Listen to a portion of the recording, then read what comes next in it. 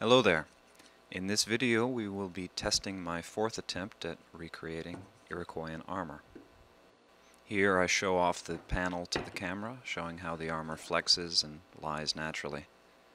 Also the lacing up close.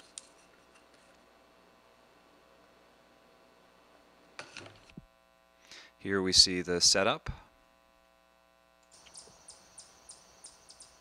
My first shot will be with a stone arrow. I miss.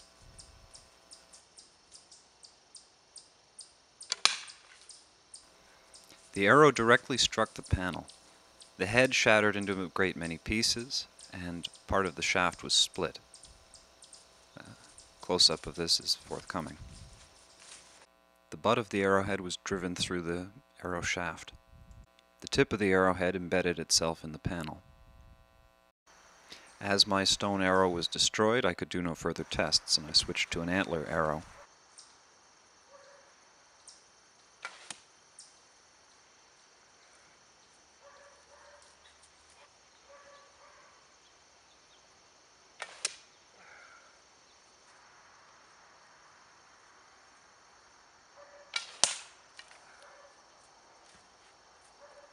Here the arrow struck a panel near one of the holes and split the panel lengthwise. Though the arrow did penetrate the armor did reduce the penetration by quite a bit. Seeing as how the bone split the wood, I decided to switch to steel to spare my armor.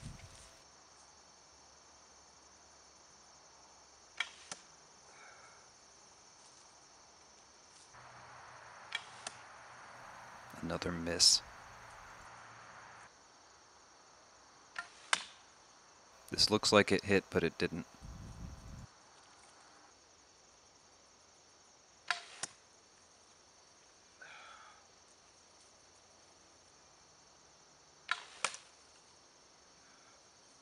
This went through the stick that I have the armor perched on.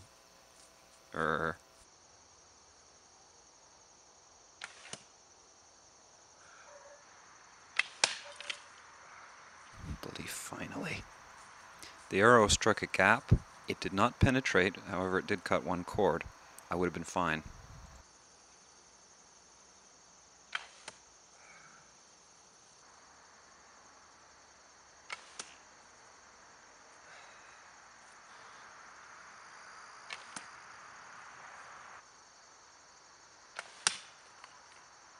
Here the arrow struck a board directly. The board was partially split and penetration was reduced to about a ½ inch.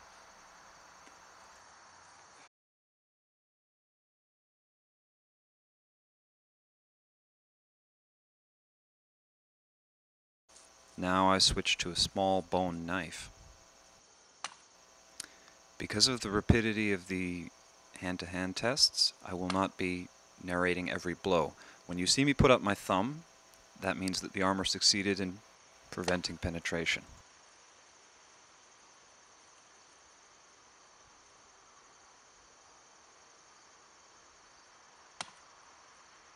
After a number of very vigorous blows, I bent the tip off of my antler knife. Now I switch to a bronze dagger.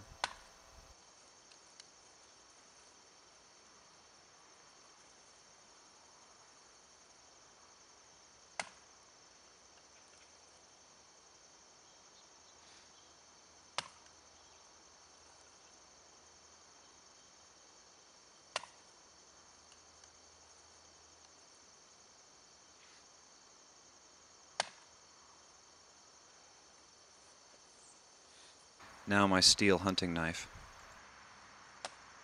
Here the knife struck a gap and penetrated effortlessly. The armor would not have saved me here.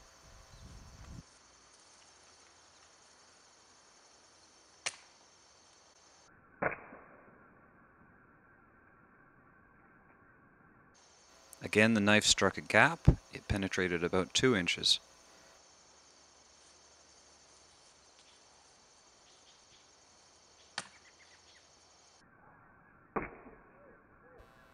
Again the knife struck a gap. The blade penetrated a little over 1 inch.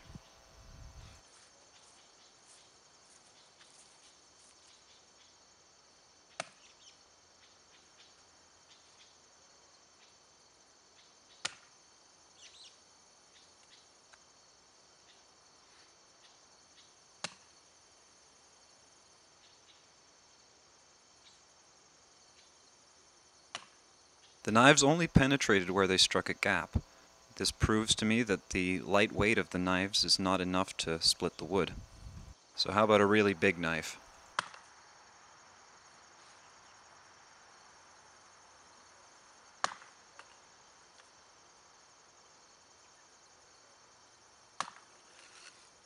The flexibility of the sword meant that it performed even worse than the knives did.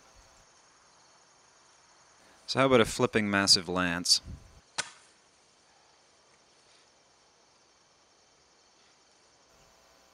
The lance partially split the board and penetrated about an inch.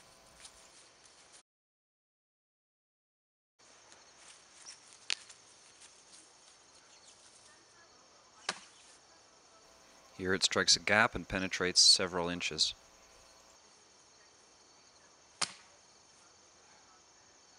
I don't remember exactly what it did here, but whatever it did, it penetrated the armor by several inches and got badly stuck.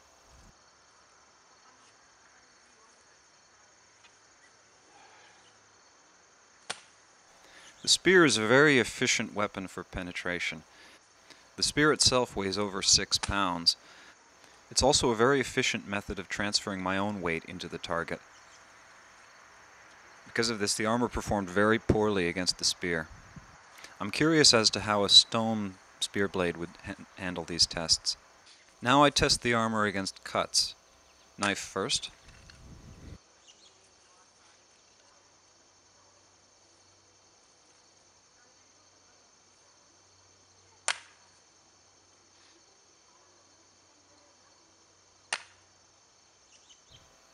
The knife simply doesn't swing with enough force to pierce the armor.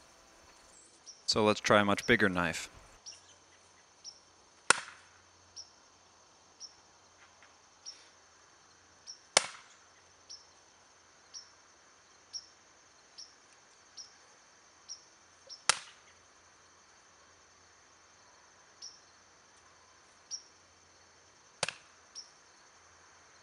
Even this great big knife doesn't swing with enough force to pierce the armor. Let's try a sword.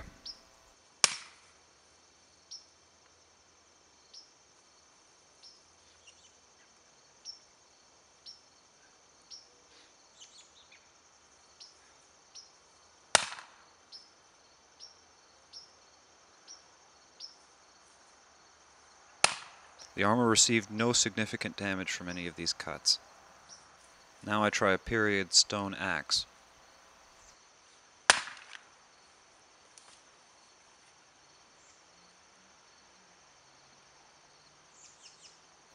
The axe didn't cut through, it simply smashed the armor to pieces. Based on this, I didn't feel any need to try a second swing.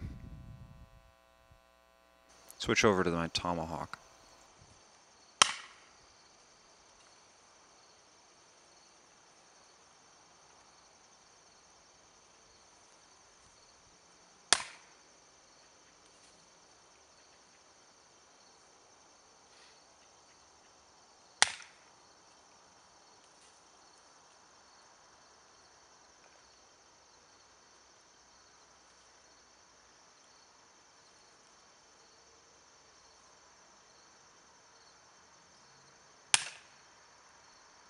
The hatchet, which had been the bane of my previous armors, proved completely ineffectual against this improved version. Huzzah! After completing these tests, I realized that I'd done them wrong. The armor I've recreated here is depicted as being leg armor. The legs have a much higher degree of curvature than the flat side of my straw bale. This might affect the performance. So I made another example and tested it as well, this time wrapping it around a milk jug filled with water.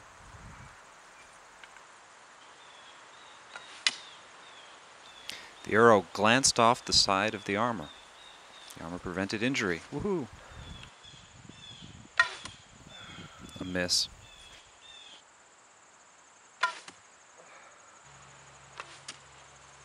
In my defense, I had a very bad cold that day.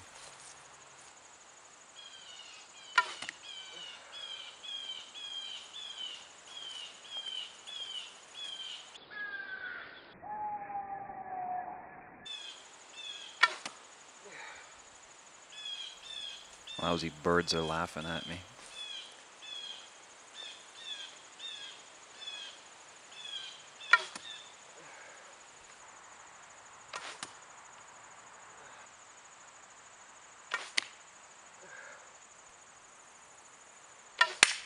Finally!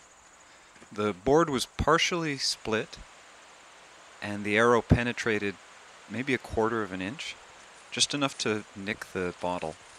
Interestingly, the arrow struck the weakest part of the board, one of the holes.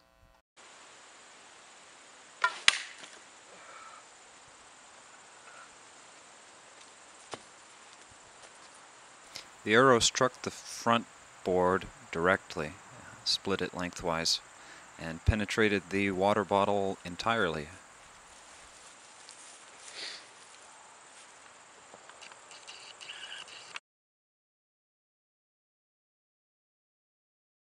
I don't know why, but I broke with my usual tradition of switching to my steel arrow here, and I switched to my knife instead.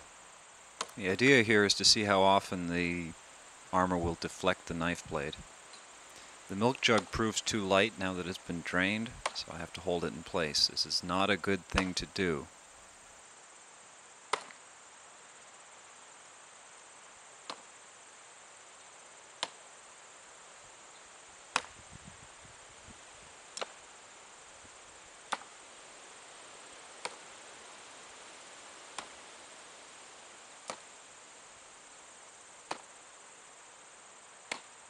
As you can see, gapping is still a problem. However, a great deal of the knife blows are deflected off to the side.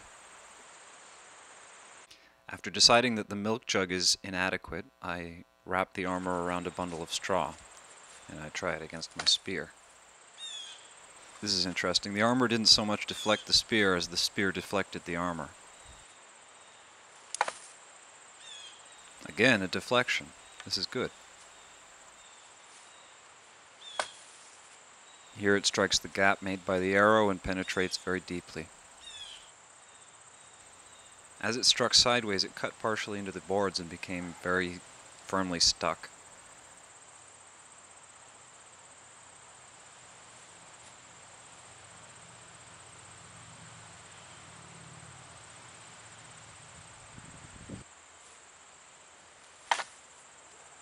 Deflected again. Hey. However, it did manage to snag one of the threads.